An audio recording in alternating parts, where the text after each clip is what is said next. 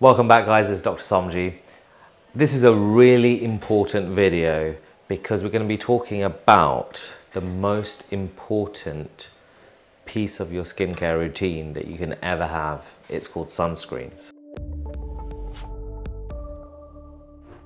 Everyone thinks that all the sunscreens are the same. They're not. There's two different types of sunscreens, physical and chemical sunscreen. So physical sunscreens made up of two main ingredients, zinc oxide, titanium oxide. They essentially reflect those UV rays away from the skin, protecting it against collagen degradation, pigmentation, all the nasty things that UV does. It's great for reflecting essentially, for example, UVA rays through the window. So if you're driving long distances and you've got those short rays hitting the skin, then titanium oxide is fantastic for that, and that's where physical sunscreens are great. Why do people not like physical sunscreens? Well, especially in my darker skin types, it takes ages to moisturize in and it can leave that sort of chalky residue that's not so great. It's also when you're on holiday, unfortunately, physical sunscreens are not great at being water resistant because most of it's about that reflective quality. Also, the small particles in there can also irritate the skin, especially if you've got an impaired skin barrier as well. So people stay away from physical sunscreens and think about sunscreens because of physical sunscreens and the way that they don't like it on the skin. But nevertheless, it's one of the few things that blocks all forms of rays. And that's why physical sunscreens for, especially doctors, they always recommend it for patients that are essentially prone to things like pigmentation and other pigmentation disorders such as melasma within clinic. So which physical sunscreens do I recommend? Well, you've got the Clinique Mineral SPF 50, which is actually quite nice because it's a lightweight formulation. It's something that can be easily reapplied. That's my main theme that I always talk about when I talk about sunscreens, mainly because the effectiveness of sunscreens is not one's mineral, one's chemical, one's a mixture, one's got this ingredient, one's got that ingredient. It's not that. It's about how many times you apply it and whether you are consistent with it.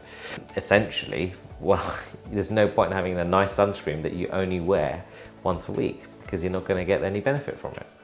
So second one that I like is the Kiehl's Ultra Light Mineral Sunscreen, which again, I like to recommend light mineral sunscreen, light physical sunscreens, mainly because you've got to use it again and again.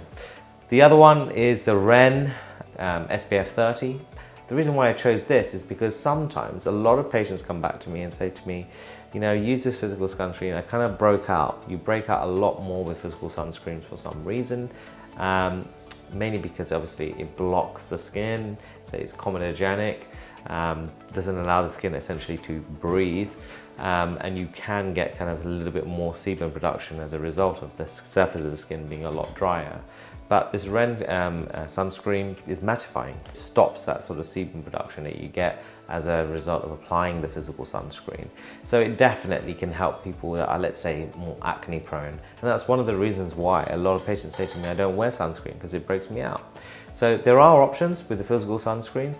Personally, in my skin type, unless I'm in like a really, really high sun or I'm having a long drive, I probably wouldn't put physical sunscreen on too much, mainly because I just don't like the way that it feels on my skin.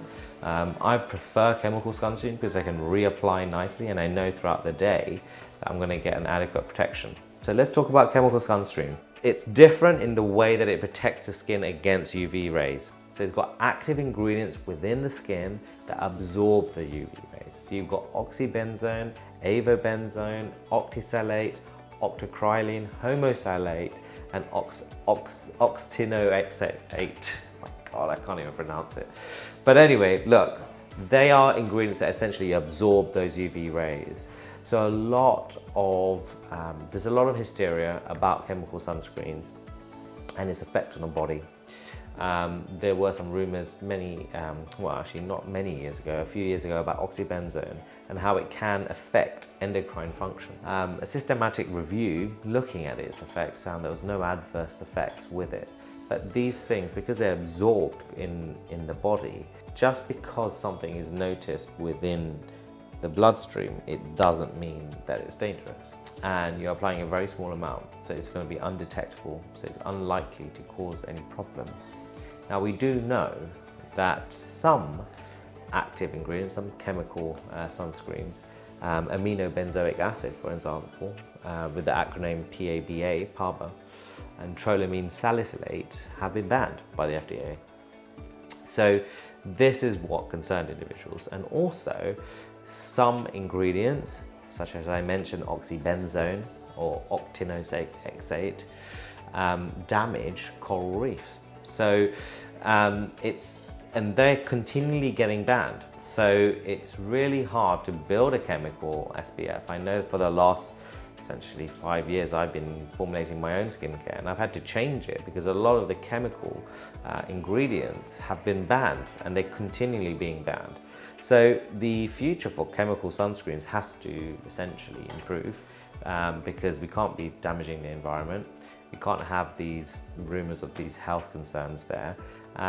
But we do know that chemical sunscreens absorb better onto the skin. When you're looking at applying sunscreen every hour for the whole day, people will be more happy to apply chemical sunscreens than physical sunscreens. And there are some nice ones that have a mixture of chemical sunscreen and physical sunscreen. So they have the chemical ingredients, but they also have some zinc oxide. One interesting product that I was introduced to by a friend of mine was a Shiseido sunscreen stick. And one of the reasons why I like it is because it's mattifying and it won't break you out. So again, if you are worried about chemical SPF causing irritation on the skin, then you can use products such as this. Ultra MD has a mixture of both mineral and chemical SPF, and it's a great combination, so it satisfies both parties. But let's look at the conclusion now, okay? So what is better, physical or chemical? There is no answer to which is better. Again, we talked about in previous videos about SPF 30 versus SPF 50. It's the same answer. No one is better mainly because the benefits of SPF is the ability to wear it every hour within sunlight, to reapply, and to apply it every single day, even if you are indoors. Now, if it means that you wear physical sunscreen and you don't want to apply it every hour, then you suddenly, that 0.23 benefit that you might have goes away. Same with an SPF 50 as an SPF 30.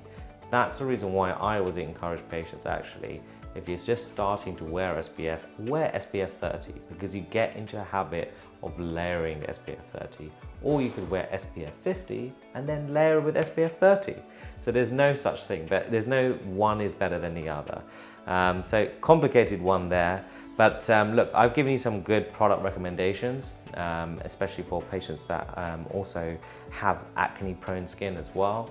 If you think that there's any SPFs that you want me to review, I'll be doing another SPF video looking at specific products from different brands.